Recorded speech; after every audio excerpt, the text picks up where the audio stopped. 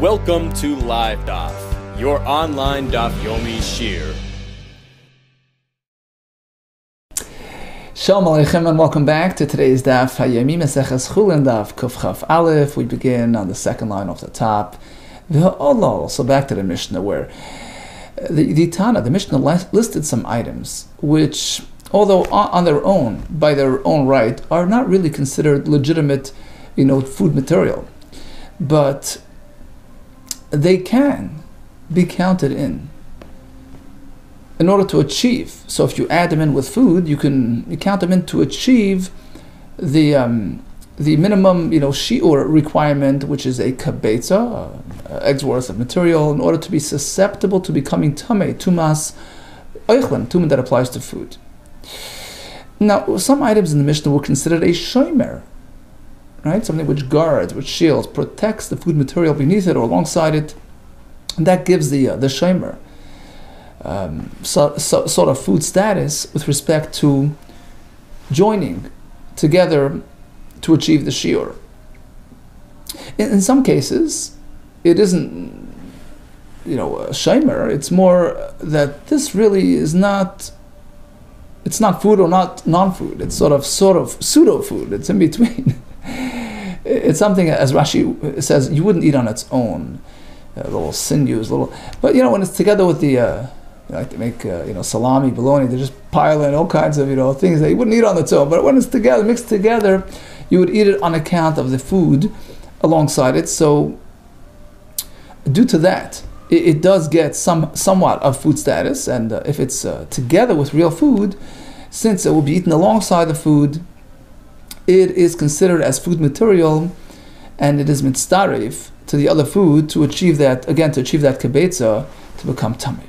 One example of this type of semi-food material is v'ha'olol. Now, what exactly? My olol, Rabbi Yechon Amar Martaka, that's the neck vein, which Rashi says is hard, is tough. It's not really edible on its own.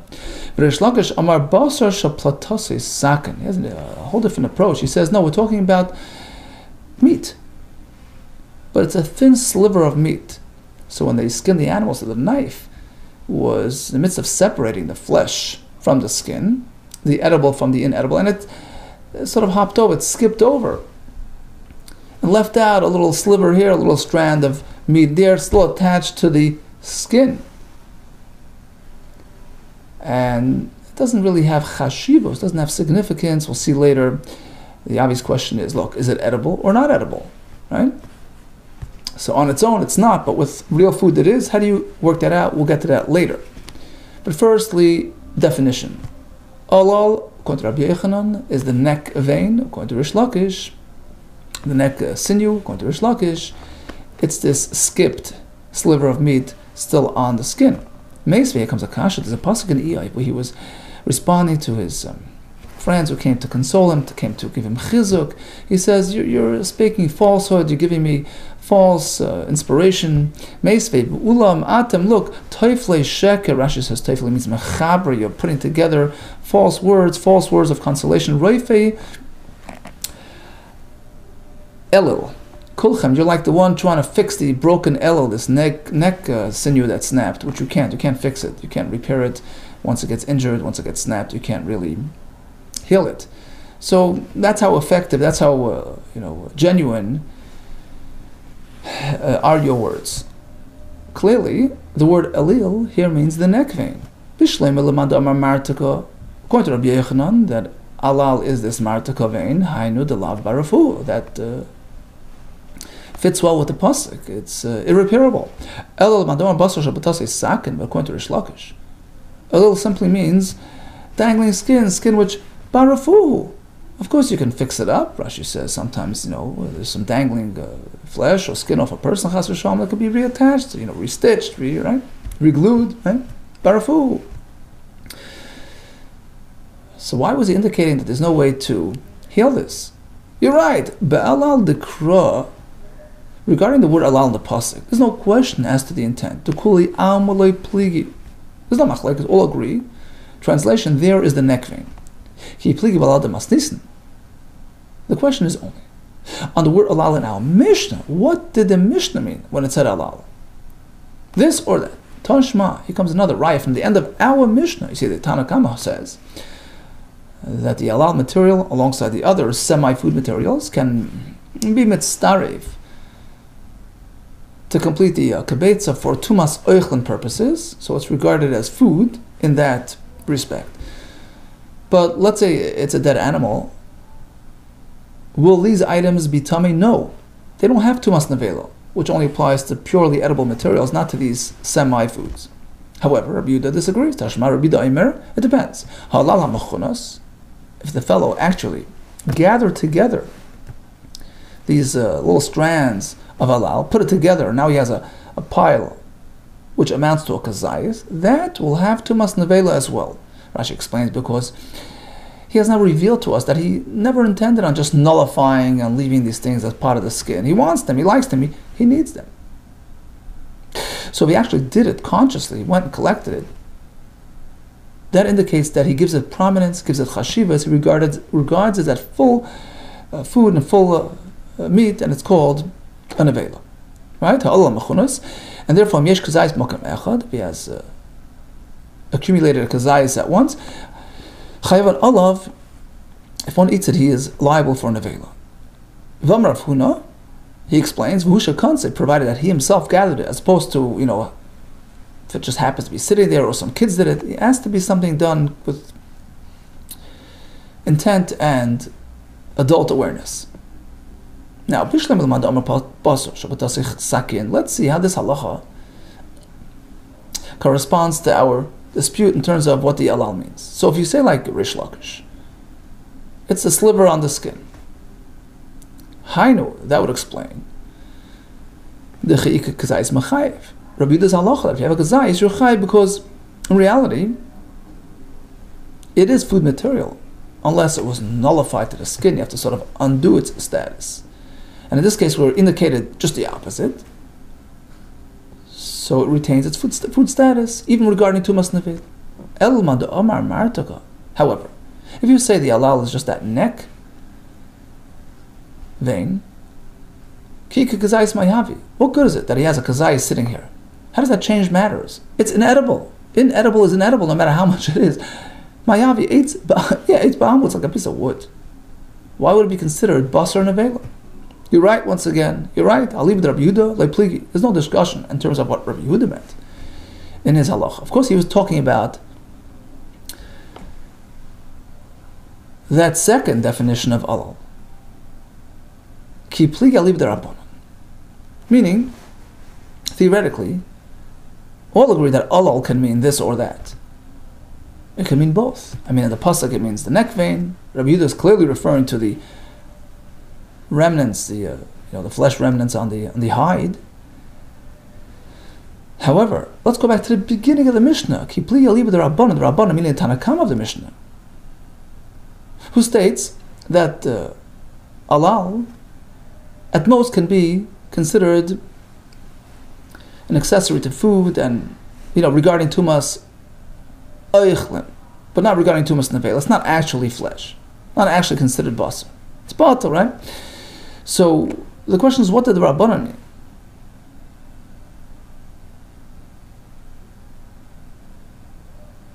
Rabbi Yechon says it can mean both. It can mean both. And the Tanakama meant both versions of alal: the remnants on the skin and the neck vein. Even that's really considered, pseudo food regarding tumas oichlin. Rish Lakish disagrees. Right? Rish Lakish says no. Neck vein, it's a non-starter. There's no chance that's going to be, considered food. Rather, we're talking about those slivers on the skin. Tanakama maintains it could be tummy tumas oichlin, and Rabbi Yehuda adds, if he goes and collects it, it could be tumas nevelas as well. So again, kipli yalibid d'Rabbanan, machlekes between Rabbi Yechanan and Rish Lakish in defining the word alal pertains to the Rabbanan only. The Tanakama, who says that alal can have tumas oichlin. Rabbi Yechanan Amar Marta Konami Mitzdarif. He says not only the slivers of meat on the skin, if placed next to food, can be regarded as food entity as well, to get you to that kibetza. Even the martaka, even that has the same potential. On which Rabbi Yehuda, by the way, adds, and he says, regarding, Tumas Nevela, the skin, the flesh on the remnants on the skin, if you collect it, then it's Tumas Nevelas as well. Rish Lakish Amar Davka Basar Shepatase Sakin. Rish Lakish disagrees. Tanakama, who says Alal can be a Tumas Eichlin, that's strictly the Basar Shepatase Sakin, the sliver of meat which the knife skipped over. Because ultimately it's really edible, it's just a question of status. Is it nullified, is it not? So it's sort of semi-food at this point, halachically. So it's next to real food, it's mitzdarif. Aval martakalim mitzdarif. No, but the neck vein, that's totally inedible. Has no element of food to it. Okay, so we're good. Bottom line, what is Allah? Well, it depends if you're learning Iyai, or if you're learning Mishnah, where are you holding? So in the Pasuk, it's certainly the neck vein which has no remedy. In the Mishnah, well, Rabbi Yehuda is certainly speaking about the Basar Shabbatase Sakin, which was now gathered together to achieve a kazayis and has Tumas Nevela. Tanakama, who spoke about Alal being considered part of the larger food entity. Regarding Tumas Eichlin, well, Rish Lakish says, once again, that's only the Basar Shabbatase Sakin, only has that potential. But not the neck vein. Rabbi Yechon says, well, the neck vein as well, it can be eaten alongside food and has a similar status. Now,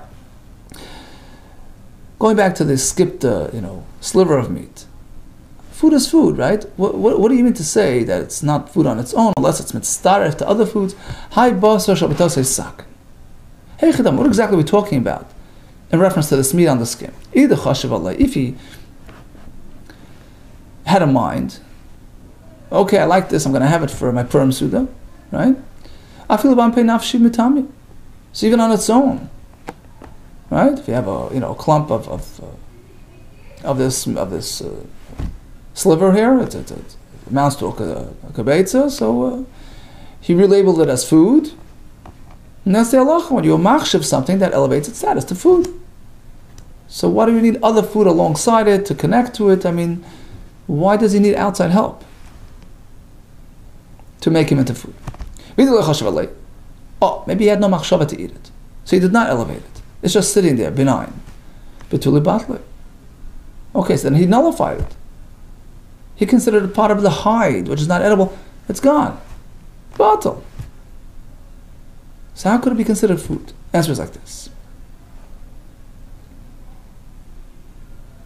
He really did not have machshava on this particular piece of sliver of this basar, shapatase sakin, which amounts to less than a kibetza, but it's sitting next to real food. It's part of a larger clump. So we have two pshatim, Rabbi Abin and Rabbi Yasha. Each one said an explanation. Chadam, one explained, Miktsase chishev alav. What happened was that he had a full kibetza, a big clump of this, skipped meat on the hide. He decided, he's going to have part of it. Doesn't need the whole thing, but, part of it, half of it. The other part he just ignored. So the point is, since Rashi says he didn't really specify which one, and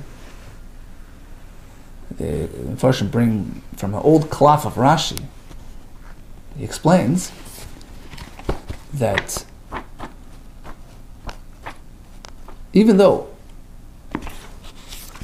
he only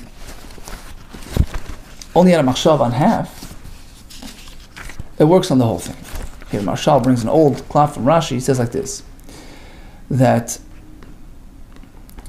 once he has a machshav on half of that clump, he says he's gila b'daita, that he's not mevatel the whole thing. Basically, there's two halves. One, let's call it A, and one is B. A, he intended on eating. So that elevates its food. The B is sort of, in limbo. Now it can be pulled both ways. He's right now in a tug of war. He can be drawn after A, because he's the same entity, is part of the same clump, and if this is food, then this is food. He can be drawn the other way, down to the skin on which he's sitting, right? Which is not edible. It can be bottled to the skin. So, this type of situation, we say, it's mitzdaref to the food. Once part of that clump has been given machshava of eichel, likewise, we assume the other part comes along for the ride as well, and is also considered eichel. That's the pshat. The next part is a similar pshat, just a slightly different scenario. V'chad amar, the other one explained, miktsase potase chaya, miktsase potase sak. You have a clump of remnant, meat remnant on the skin. Now part of it was nashchase chaya. Rashi says a dog, bit the animal during its lifetime and dangled this piece of meat off. So it's dangling. And in this case, it's not bottle. It's not stuck to the skin. It's not like bottle, like when the guy was skinning it and he just left some meat behind and it becomes bottle here. There's no intentional bittul, so it doesn't lose its food status. In contrast to the half a kibetza next to it, which was skipped by the knife, so that became bottle, right? But since it's attached to this non-bottle half, so it gets swept alongside it and gets drawn along to and given that elevated status of food as well. And that's what the Mishnah means. Now, if you have a little bit of this skipped meat next to a similar meat, which is considered food because it had a machshava or because it was never lost its food status when it was, dangled by the animal, so the other half sort of gets drawn along to it rather than getting pulled back to the skin, so that preempts the bittul, and you have a full kibetza, which is metam t'maseichel. Tanhasam, we have another Mishnah, a similar discussion in Maseches Taharis regarding food items, which are not really food. Tanhasam machartam, the beak of the bird, that's the parnaim with the nails. Mitamin, they're considered like an extension of the food alongside them. They're like a yad. Mitamin, they can import tumah from the outside to the food material situated alongside them. Umitamin, likewise they can send out tumah. Umitzdarfen, not only that, they can join together, be combined with the food alongside them to achieve the required shiur of kibetz. Why? Because these things, aside from the fact that they can be used to handle the food next to them, but they're also somewhat edible. Once again, they're not edible on their own, by their own right, but you would tend to eat them together with the meat alongside it. Asks the Gemara, a beak? That's edible. Eitz ba'almut, it's a piece of wood, it's inedible. Amar Rabbi Elazar, b'chartam tachtam, I'm talking about the lower beak. Tachtanami eitz ba'almut, the lower beak is also inedible. Amar Papa tachtan shen eliyam, I'm talking about this lower, lower layer of the upper beak, which is somewhat soft and edible. Tzipor, what about the nails? That's not edible. Rabbi Elazar was speaking about the ones deep inside, embedded inside the skin, makam shema v'lamu b'basa, the parts that's still inside. It's somewhat soft and somewhat edible. Karnaim, what about the horns? Who eats horns? Once again, I'm not speaking about the hardened part, rather the soft part inside. And the litmus test is what happens when you cut it. If you cut it and there's bleeding, so it's sort of semi-flesh and is considered as part of the food. Okay, so in summation, we had many examples of materials which are not really technically considered food unless they're sort of alongside real food, eaten together. That elevates them as well as an accessory to food, and this semi-food now has a din of food regarding tumas oichlin. We had alal, a couple of approaches to that. We had the beak, the nails, the horns. Now on to the next part of the Mishnah. Kayotze b'yeshechet behema. Amar B'yasi. Shoinin, there are Tanoim who taught as follows. They learn as follows. Yisrael b'tameya.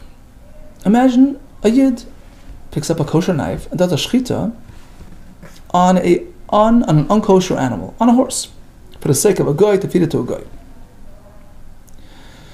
So this is pretty much a review of the Mishnah where we learned that what happens then, since it's a Yisrael who's empowered to do shchita, even though it's a behemat meya, but since it's for the sake of a goy, that shchita will now transform the horse from a live horse, from an animal, and render it, give it the status of oichla, food, and it's now open to tumas oichan. Even though it's not yet dead, it's still flapping.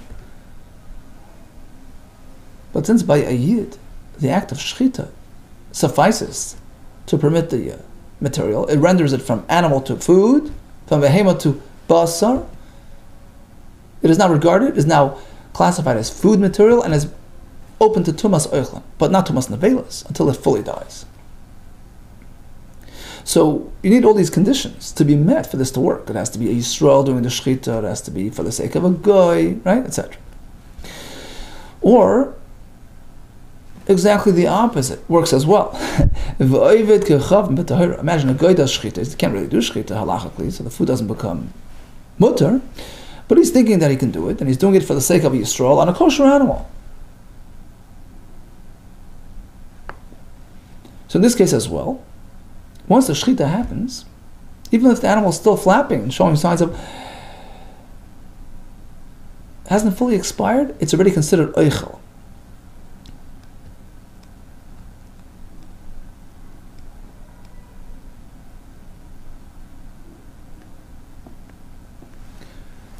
And Rashi points out that even though really a guy doesn't have the power to do shchita, but since he's doing it for the sake of Yisrael, to feed Yisrael, who shouldn't be eating it by the way, but mistakenly he's thinking that he can eat it, so that transforms the animal into meat, even before it's fully life is fully expired, and it's considered like food regarding tumas oichlan. Now tzrichin machshava, on condition that there was machshava, right? In the first case, where Yisrael shechted the horse to feed to the goy. Second case, the goy shechted the goat to feed the Yisrael. That gives it food status. Likewise, it has to get wet, which is a precondition for tumas oichlan, has to get wet from some outside source, mayim, some water, makam acher. And the question is, Rashi asks, why water? I mean, what happened to the blood of the shchita? He says, in this case, the blood of the shchita will not accomplish hechsher. He goes into the whole discussion that blood of a wound or of a dead animal doesn't count for hechsher. Only the blood of an actual shchita, kosher shchita, which in this case you don't really have, for two separate reasons. Either because it's a horse doesn't have shchita, halachic shchita, or because it's a guy doing it in the second case. Okay, so again we have two cases, exactly the opposites, accomplishing a similar feat. In the first case, on account of the person doing the shchita, is Yisrael, who can do shchitas, even though it's a horse, it still has some validity regarding transforming it to food. And in the second case, exactly the opposite, on account of the animal. This type of animal is suitable for shchita, and therefore shchita done to it, even by a guy, proves transformative with respect to tumas oichel. And the question is, why even bother with hechsher? The rule is, only regular foods need to undergo the hechsher to, open the door for tumah. But if you have a material which either currently or not currently, but sooner or later will, in itself, prove to be a source of a tumah chamura, a strict tumah, a high level tumah, an ava tumah, which can be metame a person or a kli. So since it has that strong tumah potential, it doesn't need hechsher. It's strong enough on its own, it doesn't need hechsher to bring about tumah. Now this animal, let's just focus on the first case, but really, just for clarity, there are two cases here, right? The Yid shechted the horse and the Goy shechted the goat. Let's just focus on the first one, but really it applies to both equally. So the Yisrael did the shchit on the horse. Sure, currently it's not yet fully lifeless. It's not yet an avela, but very soon it's going to turn an avela. And an avela generates a very severe tumah. Ask the Gemara, hechsher, why bother with hechsher? Why is that necessary? Seifa, ultimately, it's going to be l'tamei tumah chamura. V'chalshe seifa l'tamei tumah chamura, something which has that strong tumah ability. Hechsher doesn't need hechsher. Tana Rabbi Shmuel, v'chiyuta mayim al zera. This is the pasuk regarding hechsher on foods. We compare it to foods. Mazraim, seeds, foods. Shein seifa l'tamei tumah chamura, which don't have the ability to become a high level of tumah, to achieve a level of avatuma, tzrichin hechsher. That needs hechsher to give it any tumah. Avko, likewise, any other similar material, shein soifa l'tamei tumah chaber, which doesn't have the ability for a strong tumah, so hechsher needs hechsher before it gets any tumah. But this is going to be an avela. We continue with this question of a Tanya. Furthermore, we have a brayso or b'yasi. Mipnei ma amru. Why did the chachamim dictate that nivlas oiftar, a dead kosher bird, which is very metame, a person, when a person swallows it, a person becomes tummy, etc. Why does that need hechsher? Tzricha machshava. Sorry, tzricha machshava. Why does it need... Again, he brings a raya from the kosher bird, where it says you don't need hechsher, tzricha machshava, although you need machshava, intent. Rashi says we're talking in the villages where there aren't that many customers to have these materials. So you have to sort of designate it as food. But ve'ena tzricha hechsher, the bird will be matami with hechsher. You know why? For that very same reason. Mipnei, we turn to base, shasoi falid tame to machamur, because it has that severe tumah potential. The same with the shechted horse. It's going to be an avela very soon. Amar Chizkiah, no. Its nevela status is not inevitable. Who says it's going to happen? You know, for something to become a metame tumas nevela, it has to have a kazayas. Who says you'll ever have a kazayas? This fellow can come and quickly dissect this animal, crumble it up to little crumbs, to less than a kazayas is. So he'll never have tumas nevela. Amar Chizkiah, he can scrape it down, he can grind it up, and get you slivers, each one less than a kazayas. So since its nevela status is not guaranteed, so regard it like regular food, and you need hechsher for tumah.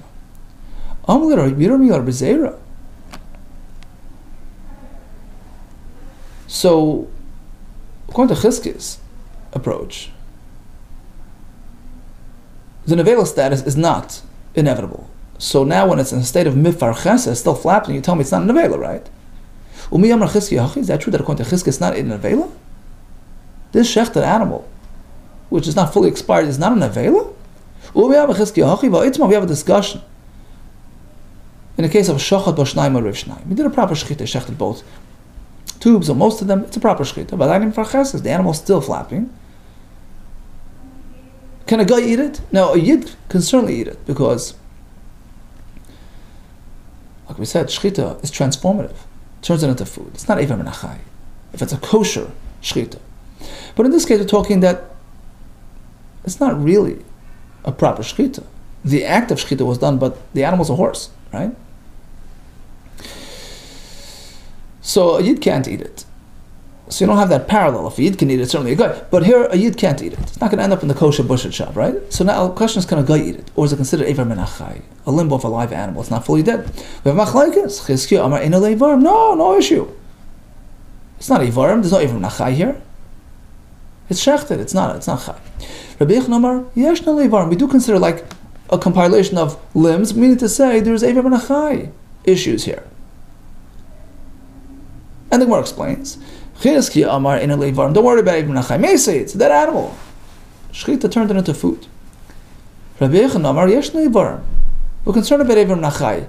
It's not fully meisei, lav meisei. So clearly, according to Chizkiah, he labels it as a dead animal. Dead animal, even if it was shechted, but shechted horse, if it fully dies, is an avela. Amarles, he says, it's somewhere in between.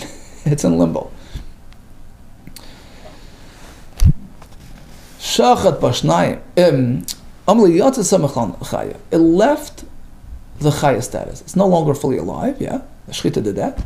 But it's not fully dead. It hadn't yet arrived at mace territory.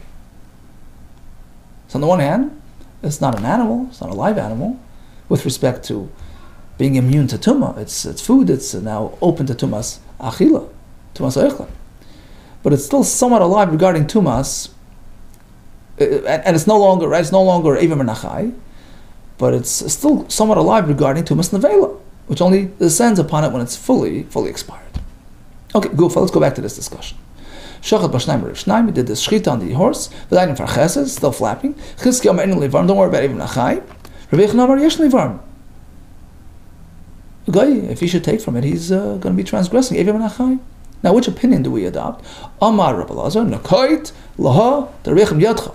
Adopt Rabbi Yechon's opinion, because there's a brayso that supports it. The Tanur Beis, I said, Reish had a brayso like that. The Tanur Beis, yeah?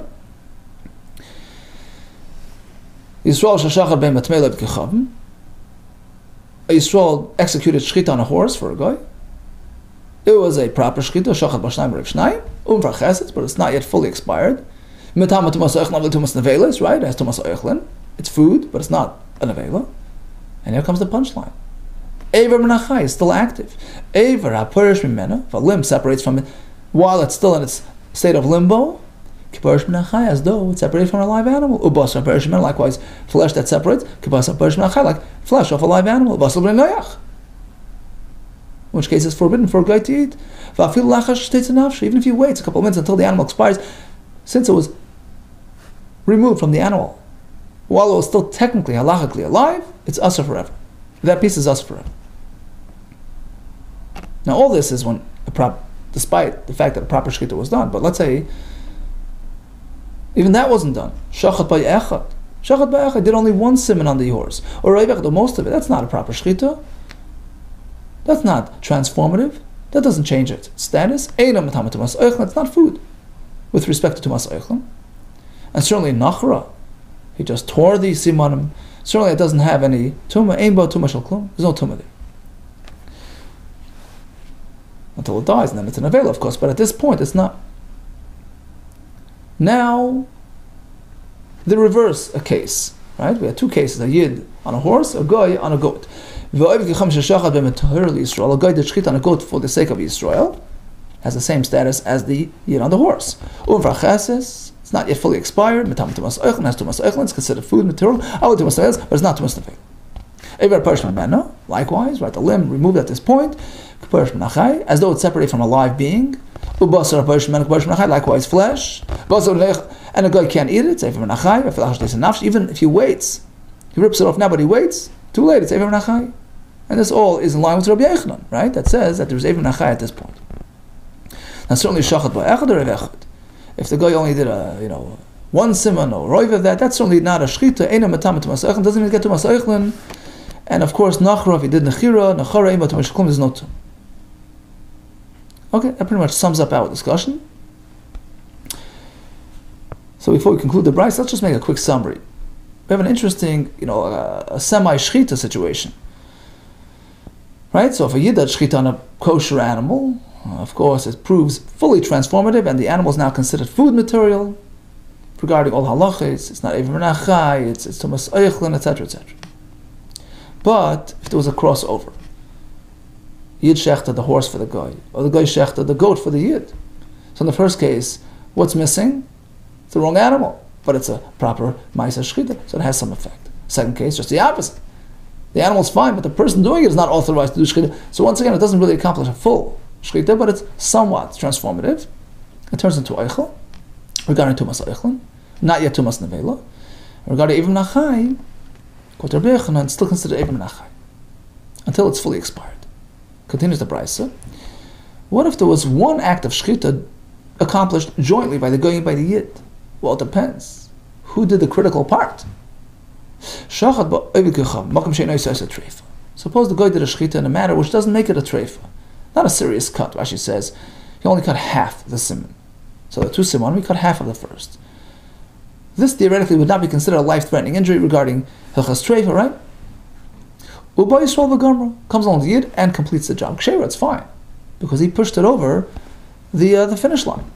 Shachad Yisrael, on the other end, Yisrael begins the shchita. Bein b'makom she'isas treifa, whether he did a serious cut that would render the animal a treifa. For instance, he did most of the first tube, and then the guy came and finished the second tube. Or ubein b'makom she'in oisa treifa. Certainly, if the cut of the yid was not a serious cut, it was only half the first tube, and then the guy comes and completes it, it's considered the act of the guy. It doesn't qualify as shchita regarding permissibility of consumption. So, now the brayso continues with another interesting point, which we already had in Daf Lamed Gimel. If a person wishes to have a part of the animal, to consume a piece of flesh that was removed before the animal fully expired, which has health benefits, as we're going to see later. How do you accomplish that? The answer is, right after shchita, quickly clip off a piece of meat from the neck area, which is easily accessible, and put it on the side. Take a kazayis of meat, so from the neck area we did the shchita. Salt it well. Wash it well. But don't eat it yet. Now, Minat Torah, this is really okay. It's not Eivim Nachai, because as we explained, since the Yisrael did the shchita on a kosher animal, it's fully transformative. It's not considered meat. Because Klal Yisrael were commanded, v'zavachta v'achalta, as soon as you do the shchita, you eat. The act of shchita turns it into food. It changes its status dramatically, it's considered food.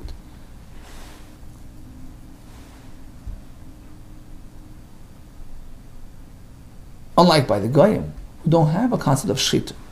So in their situation, a shchita would not permit it for them unless the animal fully dies. Shchita is not a player for them. It's not a factor. It's either alive or dead. So until it fully dies, it's not mutter for a guy. But in this case, Rashi says, once something becomes mutter for us, it's mutter for them. It can't be more, severe than us. So in this case, it would be okay for a Yisrael or a guy. Rashi adds, this is based on the Gemara in Sanhedrin, you're not meant to eat off an animal while it's still exhibiting some signs of life, so he has to simply wait until it fully expires. And then he can have that original piece of meat which was clipped off during this sort of limbo stage. You can eat that piece of meat, whether it's a yid or a goy, it doesn't matter. You can eat it.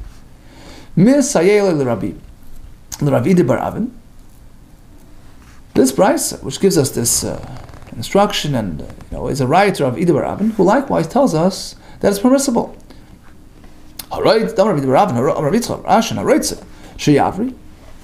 Person wants to gain, the health benefits, wants to get strong from this right?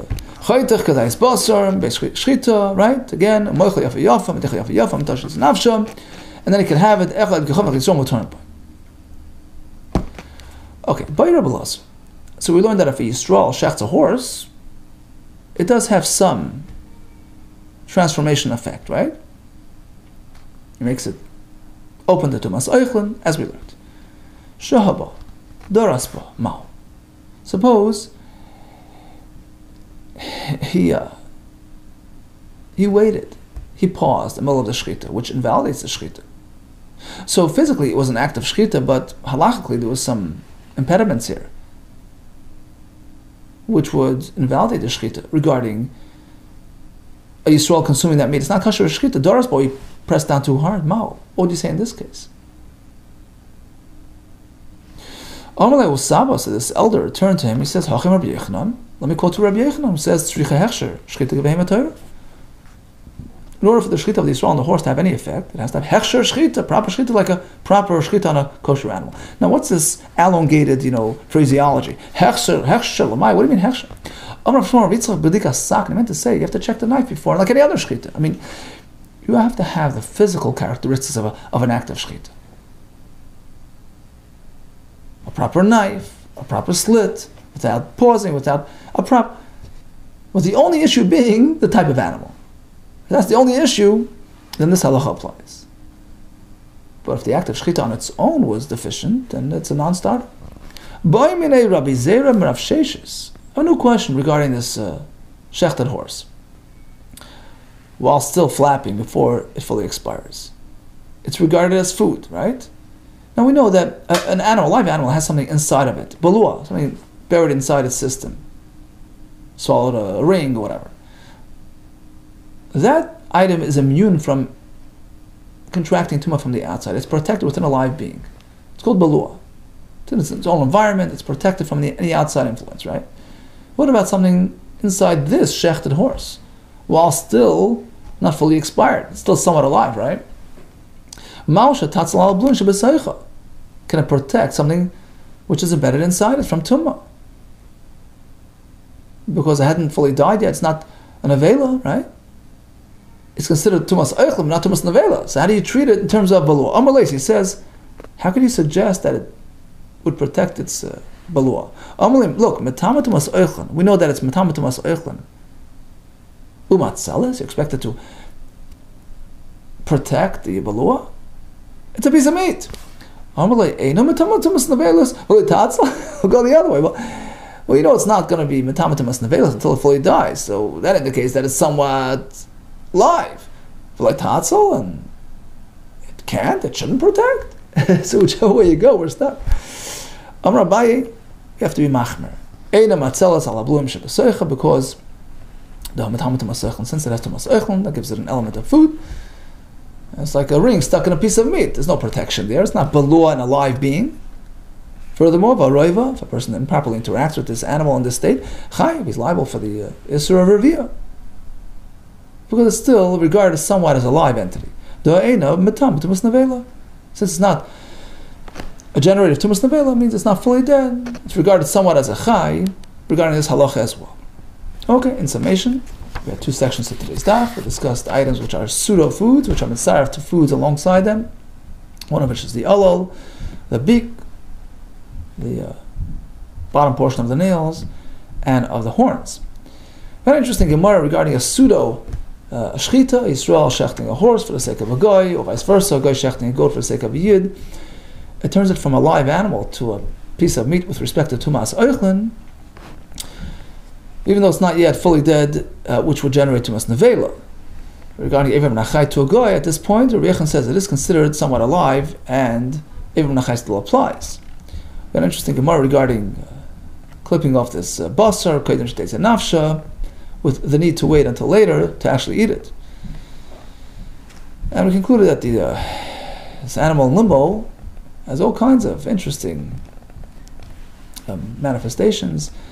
Oichlin and nevela and Evim Nachai we discussed, but it also pertains to the balua and to haroiva chayiv. All the best to you. B'suras tovas. Thank you so much for joining. Hatzlacha Rab.